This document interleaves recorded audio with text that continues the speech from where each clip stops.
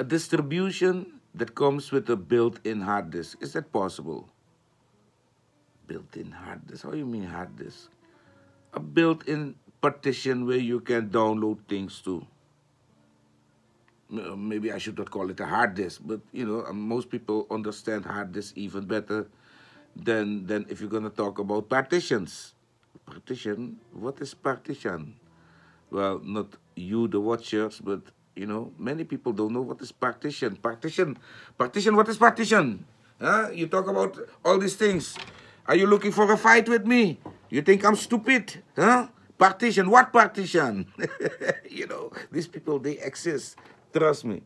So, we're going to talk about a new way of how you can deliver your distro, your Linux distro that you created. I create my distros on weekly basis, and I always share them as an ISO file. But how about if I would share them as an image file that you can restore to the bootable, to a USB stick, so it's gonna boot. But it will as well have an extra partition on it, you know, so you can, in live mode, download things and save them to these gigabytes that you normally have unused on these kinds of USB sticks. I mean, like, if you're gonna create a bootable USB stick from, let's say, one of my distros, PUC yesterday, is 1.1 gigabyte, then you're gonna have 6 gigabytes, 6.9 gigabyte. That is just wasted space. It's not being used, and you cannot as well use it. Even more nice would be if you boot the live system and you immediately see that there is a partition mounted that belongs to the live system. Of course, you will have to go into your browser and tell your browser to download to that drive, and not to the download folder from the virtual system. That's the only thing that you must do.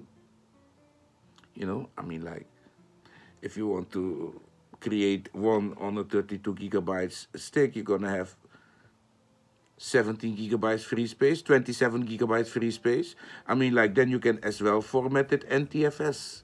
You know, then your Windows machines can read it, and you can download big files to it. But it's not only about this, what the user can do. It's how can you create that file for the user to download and to restore and have a successful representation of your distribution that you created for them. That's what I'm going to teach you in this video.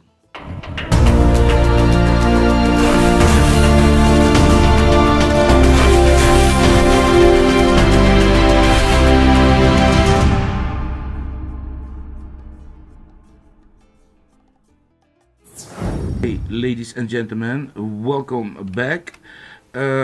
You're in my computer, and we're gonna talk about the distro that you created. In my case, it's PUC. All right, let me empty my recycle bin there. Boom. And so what we first gonna do is we're gonna fire up Rufus. All right, so you created your distro. Your distro is in ISO format somewhere on your hard drive. And what you're gonna do is, at this point it's kind of a bit busy, but you're gonna hit select.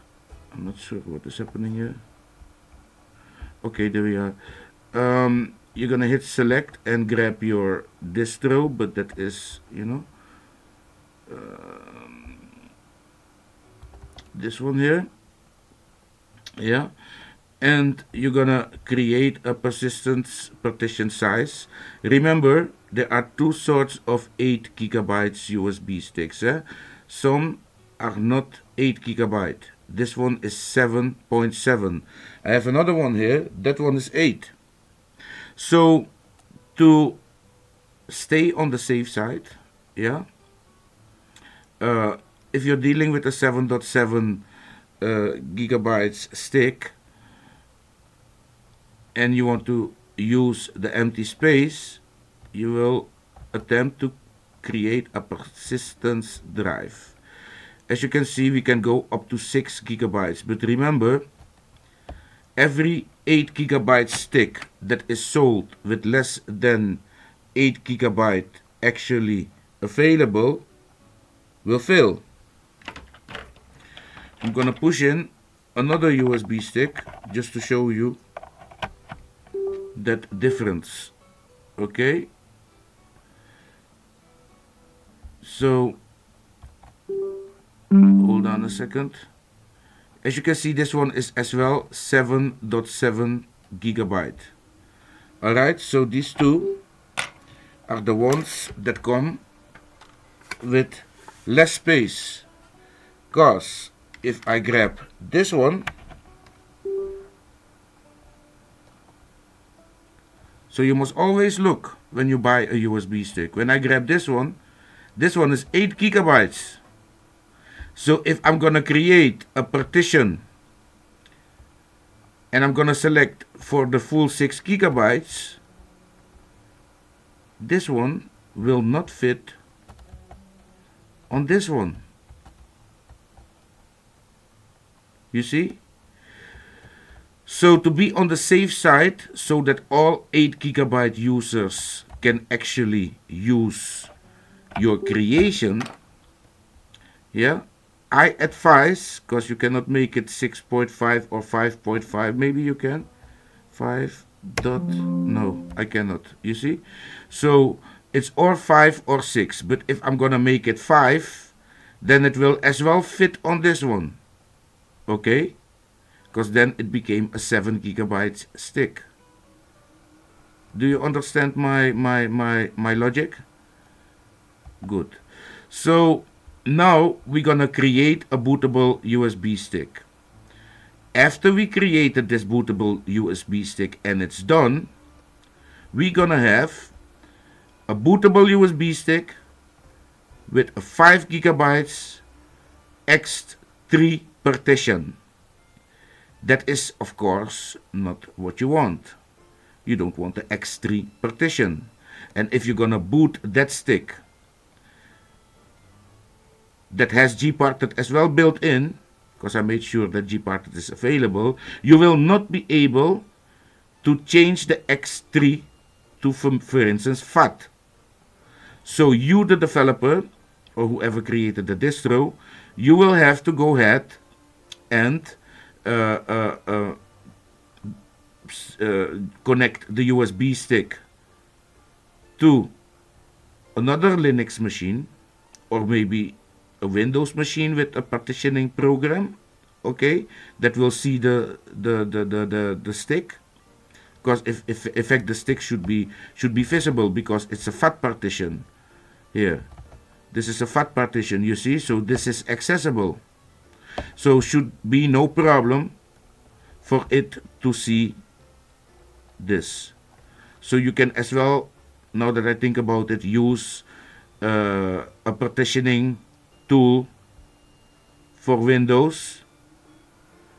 But if you have a Linux machine, it's very easy. Go in gparted, go to the USB stick, you're gonna see the second partition, the X3, just delete it, or yeah, first unmount it, then delete it, and then format it to FAT32, so that in the next time when you're gonna boot that USB stick that you just fixed the X3 partition from, it will be visible as a normal hard drive. Do you understand what I'm saying? The next step will be to get your bin file ready for your users that you want to share the distribution with. You're gonna do that with image to USB, and here you're gonna see it. It's a tool by Passmark software, version 1.5, and it will take a look at the USB drives that are connected to the computer. If you're not sure, refresh drives and go again. Make sure your stick is pushed in. As you can see here, we fixed the file system already, FAT32, 5 gigabyte space, you see that? And here we have the operating system, 2 gigabytes, so we're gonna select these two to become create image from USB, you're gonna select to create that image file, and now just hit create. Oh no, not yet. We're gonna select the file first, and then you give it a name. You see I already created it. Here it is. This is the file, and you can see that it's a file from 7,562 megabytes. But this is a ready to use file, including working hard disk. So create a name, how you want to call it here, just give it a name. It's gonna make a bin, not the ISO, and then you hit save. So when you're gonna hit create, it's gonna say there is already a file there found. Just hit yeah, just go for it, and then it will start creating. You see that? And when this is done, you have your file that you can share. And here we're gonna go to it once again. Here it is. You see that? 5 gigabyte hard day, Puck OS 32 gigabytes. I mean, what am I saying? Puck OS 32, 5 gigabytes HD. All right. So when somebody's gonna download this, they will need this tool. So we're gonna make this tool very popular, at least for those that want to participate in this project, that as well think that this is an amazing idea to give a little internal HD to, you know, I mean, like if you want to recover certain things, or if you want to download certain things, or if you want to put music on the thing, or videos that you want to use on the live system. It's just a live system that will get even more interesting to use because you can save to it. At least that's how I see it. The wasted space is being used to, with just a little bit of extra work, to give the user 5 gigabytes extra on the same stick. And it really works. So yesterday I already told you that my future distros will be delivered including a hard disk. I think I'm the only one worldwide doing that. I like to be kind of unique in things. You know, I think about things and then I discover things while trying to do something else. I discover something else that you can as well do thanks to knowing about, or thanks to trying to do that something else. So this is just like wow. All right. And it really works like wow. So how to create a bootable USB stick from this? Can Rufus deal with this?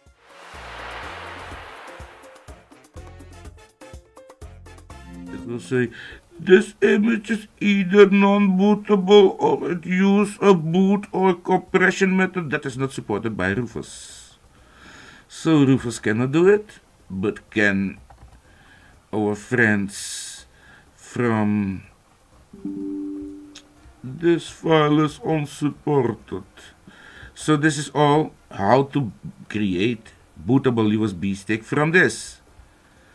Well, let me show you. To do that, you just stay in the same application and you select write image to USB. And then, my good friends, you're gonna select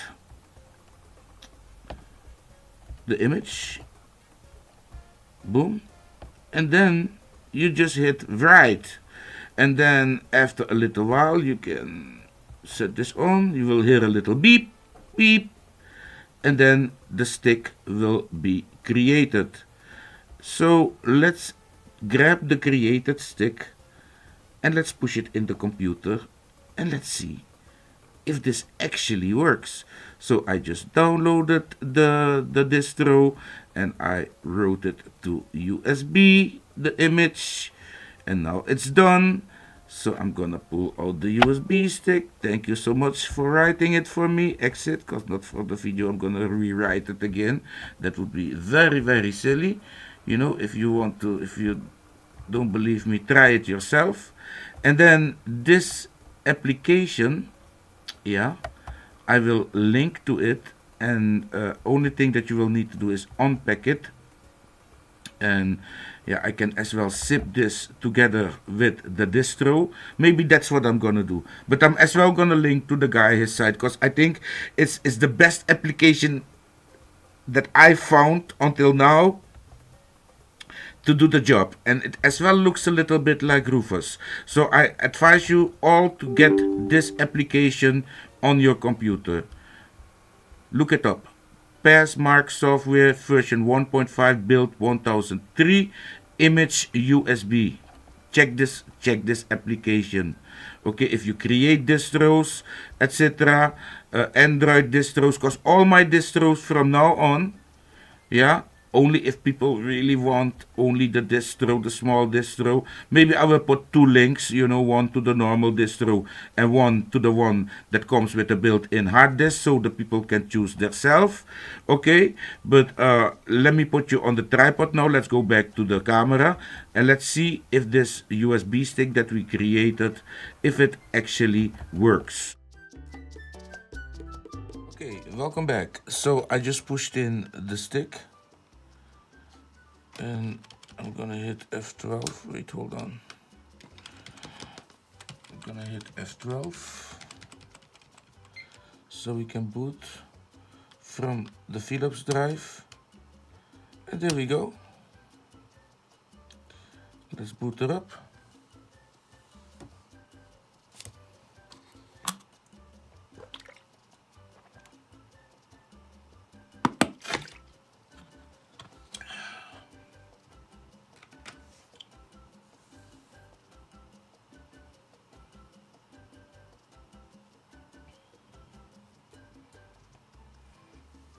This was my first test build of the OS. It comes with different passwords.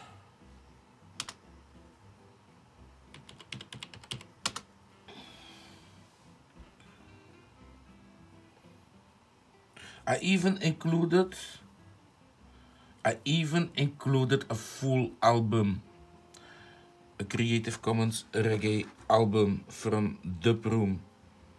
I included into this distro. Look at that. If we click on the drive, here we can find the 5 gigabytes drive. And look at that. We even included some music for the people. Creative Commons.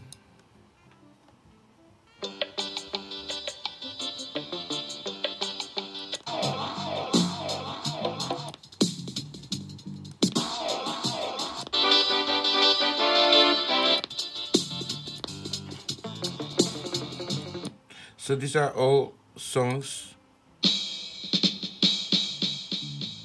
I would rather die right night with no. So yeah, you can go listen it yourself if you will ever download this distro. But this distro is 7.7 gigabytes big. But this is what all will be included. A machine that will let you store files to it. You see that? That's the 5 gigabyte that we give to it. Oops, can you see it?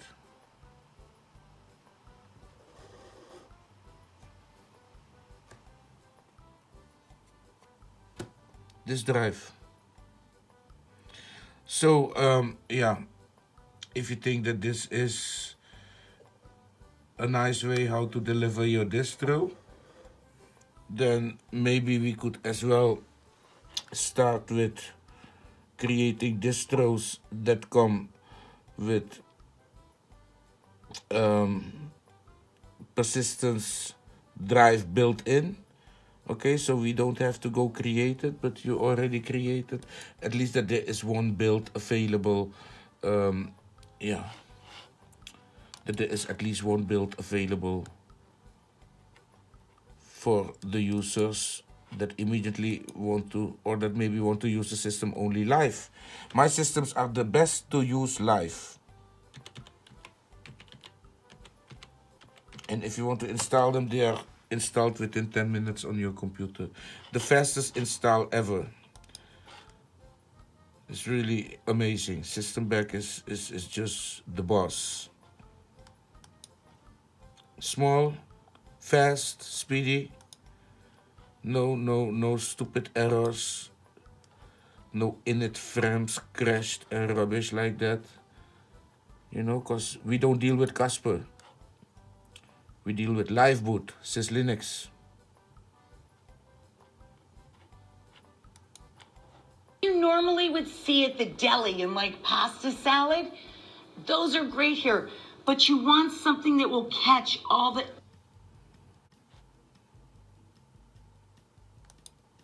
I'm glad you're here. Yeah, Spencer may not feel the same way. Dr. Sure, it all works, man. I don't see that anything went wrong with the distro. It was restored nicely. Or give them the excuse for an invasion. I think it's dangerous. This is a dangerous moment. I pay a lot of... You see that, my friends? No jokes. So that's it. That is how you can as well deliver your distro as a more ready-to-use product that users can immediately, you know, use the thing and save stuff to it, etc. At least this is how I'm gonna deliver my distros in the future. So be prepared. So that's why download this application, this image to USB. Image USB, whatever it's called. Download it and make sure that it's on your computer, because whenever I'm gonna put out one of my bin files, yeah, you can then as well restore them to a USB stick, and you're gonna have a Linux distro with its own little hard disk.